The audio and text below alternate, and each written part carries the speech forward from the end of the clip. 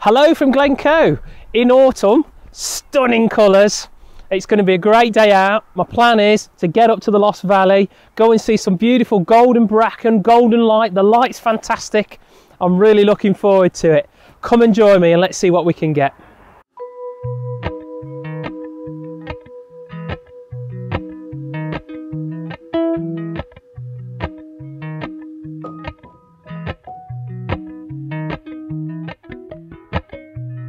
Appalachian sunrise meets my skin. Even with my eyes still closed, I can feel it coming in. Golden, golden, I'll follow only golden, golden, golden, golden things.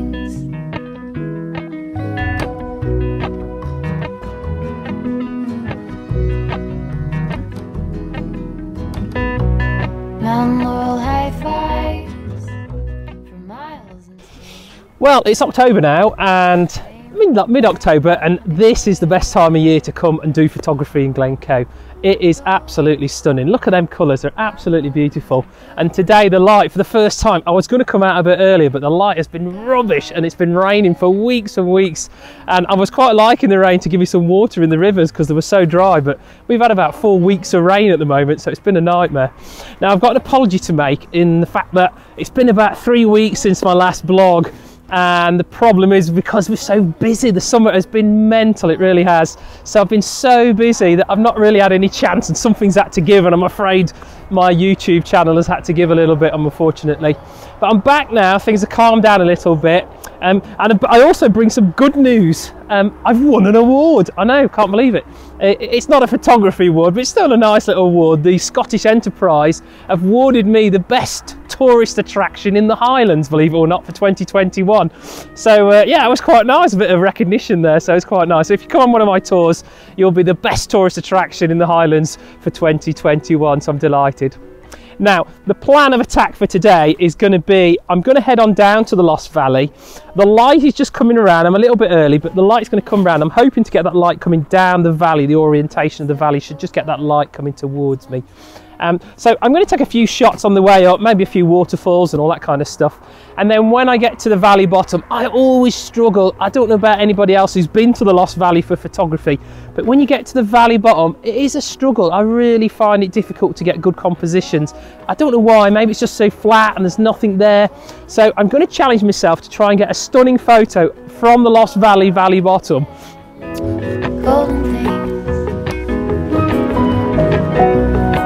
Gold birds, gold string.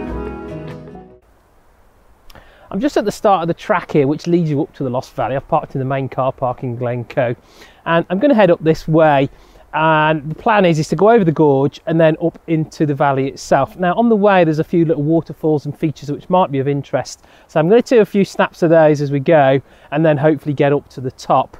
I'm going to flip you around and show you what I'm talking about. Here is the Three Sisters of Glencoe. There they are. There's Garbannock and Annakadu looking down the valley of Glencoe, the Glen of Coe itself. And as I turn back around again, what you'll see is the sun is right in the camera there. Big no-no there, but it's just shining over Ben Fadder. And the plan will be is I'm going to come around a bit further. I'm going to go up that valley there. And because I'm a little bit unfit, like we all are after this lockdown, it's going to take me a little bit to get up there. Hopefully by that time the sun would have come around and then start shining down the valley itself there. So the Lost or Hidden Valley itself is a hanging valley. Basically what happened about 10,000 years ago was the last major glaciation, and there was a big glacier coming right behind me that went all the way down to the sea here about 10,000 years ago, gorging out that U-shaped valley, the classic glacial valley which is Glencoe.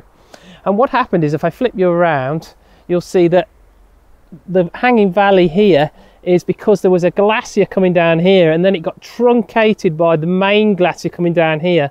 And what happens is that then forms this what's called a hanging valley, which is quite nice. And it's quite impressive at the top. And when we get up there, I'll show you, because it's just very flat. It's an unusual area in the Lost Valley or the Hidden Valley. So it's quite nice. But that's the reason why we get this feature here. So that's what I'm going to try and get to today.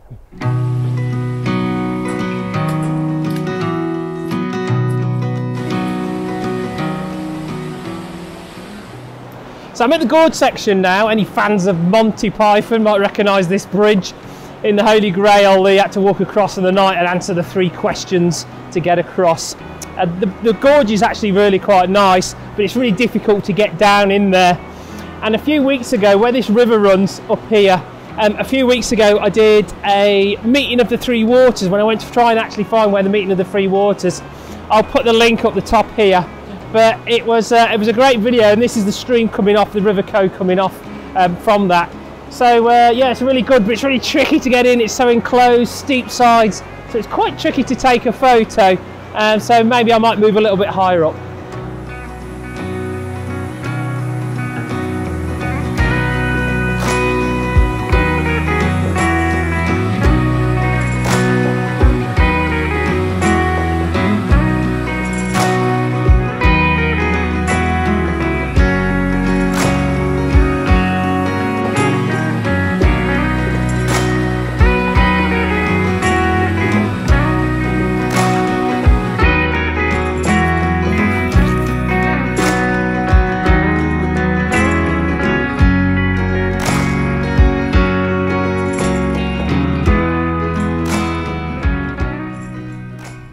So a bit of a worrying sign, a family just passed me and they've just let me know that the stepping stones further on up there, which you have to use to cross over the river, are actually underwater.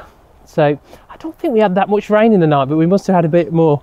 Now the good thing with Glencoe is when the rivers do fill, because we're so close to the sea, they do empty quite quickly. So I've kind of got another 30 minutes to get to the stepping stones. And to be honest, I don't mind a bit wet feet, it's worth it, isn't it? So we'll see how we get on, but yeah, that's worrying. I'll let you know when we get there. So this is my real first glimpse of the waterfalls coming down here, and it does look quite full. I'm a bit nervous about them stepping stones, but this is a great little waterfall here. The only trouble is how to shoot it. You just can't get down there. It's so deep in this gorge section. I might grab the drone out just to get some nice tracking shots, but I'm going to get a bit closer and see if I can get a camera shot. But I'm going to need the wide angle lens on this because I'm going to get so close to this waterfall and it's so massive. Trying to fit it all in the frame might be tricky. I could do a series of shots, panoramics, but the problem with that with water is when you're trying to blur water and stitch all these things together, it takes hours on the computer. So you know what, I'm just going to give it a go with a wide angle lens and let's see how we get on.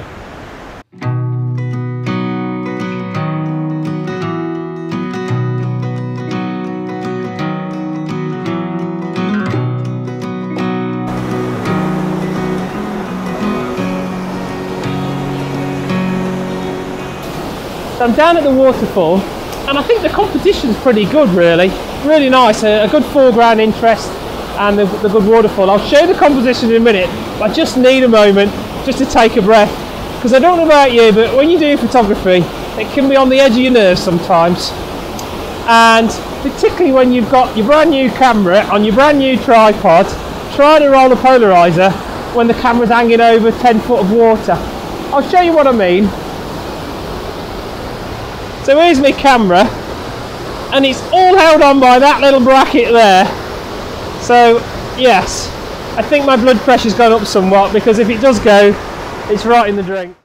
Okay, I've got the composition set up here. I've got it on the camera here so you can have a look. And what I've got is I've got this magic finger in, here it comes. I've got the foreground interest, so this nice big boulder here. On the actual photo there's a bit of a gap between this. Normally you wouldn't leave that overlap in there. And then I've got this nice fast flowing water. I've got to be careful, this is really fast flowing water, so I don't want to slow it down too much. But I've got this glary water here. I've already taken a check shot and it's just coming out quite sort of white and not very interesting. So what I've gone and done is I've gone and put a polarizer on, and as I rotate that polarizer around, you'll see that the water is now gone all dark and I can start seeing into the water and seeing the boulders and the rocks a little bit. So that's working really nice, and what that's going to do is it's going to increase the contrast between this really white water here and then this darker area around this of the photograph. I do notice a bit of glare in the top corner here, so I'm going to have to work on that. I'm going to have to put my hand over it just to remove that glare. I'm really hopeful for this shot, it's going to be great. Let's see how we get on.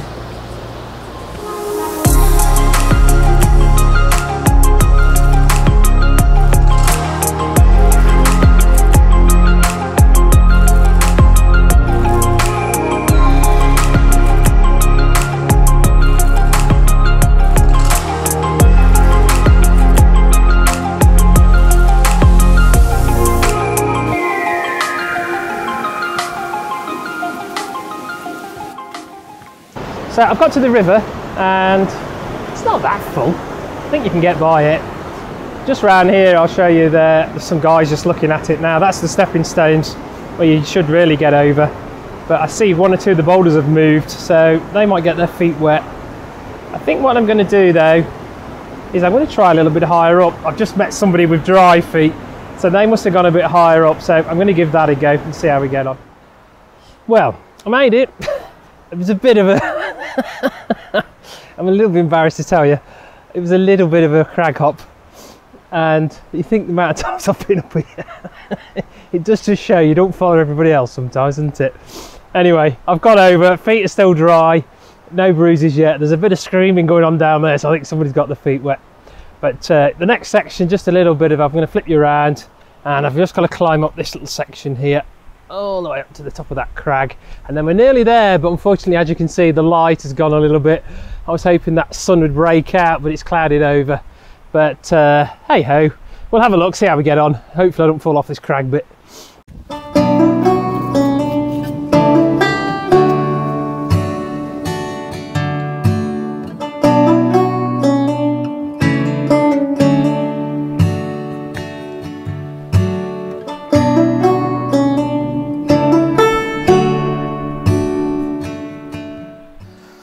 So here's the big reveal, lovely hidden valley or lost valley of Glencoe, and it's a beautiful amphitheatre here, and as I spin around you'll see, and I'll spin all the way around to the back where it goes, and then it just drops off there back into the Glen of Coe itself, and there is the hanging valley. And as I spin around again you'll see that we've got this lovely flat bottom floor here coming all the way along here, and then this beautiful amphitheatre around here. But it is really tricky to shoot. I've really struggled with it, and I don't know why I find it so difficult. There's just nothing here, and there is a bit of light coming in from my left hand side, which is what I wanted really, but it's just not enough, and it's clouded over a little bit. So I'm going to set up a shot. It might be a picture postcard shot rather than something that's going to be on my wall, but it's worthwhile shooting it anyway. And what I've done is I've had to bracket this. That light has come in, there's a little bit of sun coming over the top, and I tried shooting it with filters, but the problem is because the mountain, it kind of bows up and down. If I flip you around I'll show you what I mean. It kind of bows up and down, so when I put a filter on the top it kind of filtered the mountain as well, and I could see this graduated filter on this mountain. So what I did in the end is I ended up just putting a bracket in and taking about 5 shots to try and get the exposure correct. And also in terms of composition, what I've gone and done is I've gone and used the little footpath that is a leading line that leads the eye over to where the end of the bottom of the valley is. So hopefully it's going to come out all right. Like I say, it's probably going to be a picture postcard shot. So I'm going to talk you through the composition of the shot.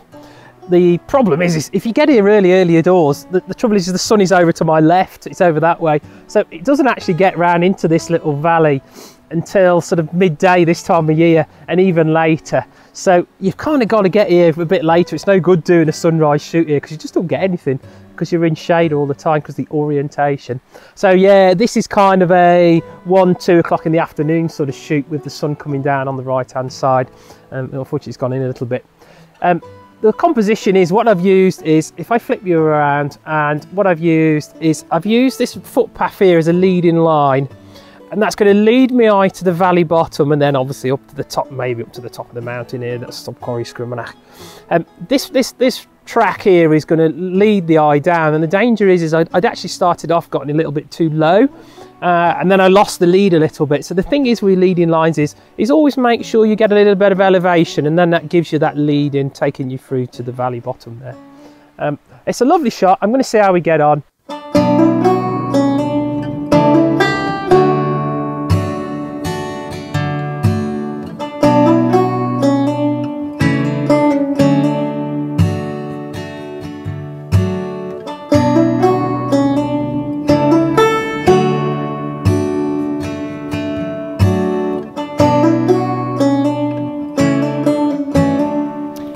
I'm glad that was a little bit of an adventure for us. I enjoyed that. Thanks for watching.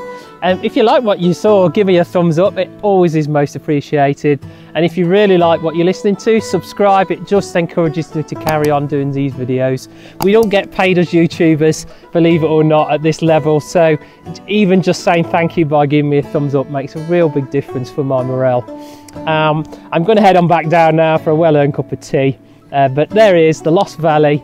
Hopefully sometime I'll come up again and we'll get a decent light on here. But I'm definitely happy with the waterfall shot. That was actually beautiful. So worthwhile coming. I hope you liked what you see, and we'll see you in the next video.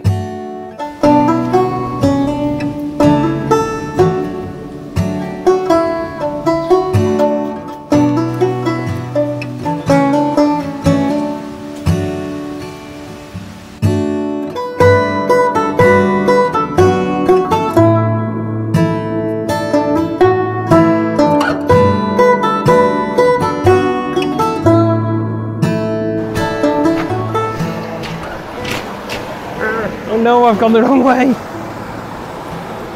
Oh, it's only wet feet, forget it.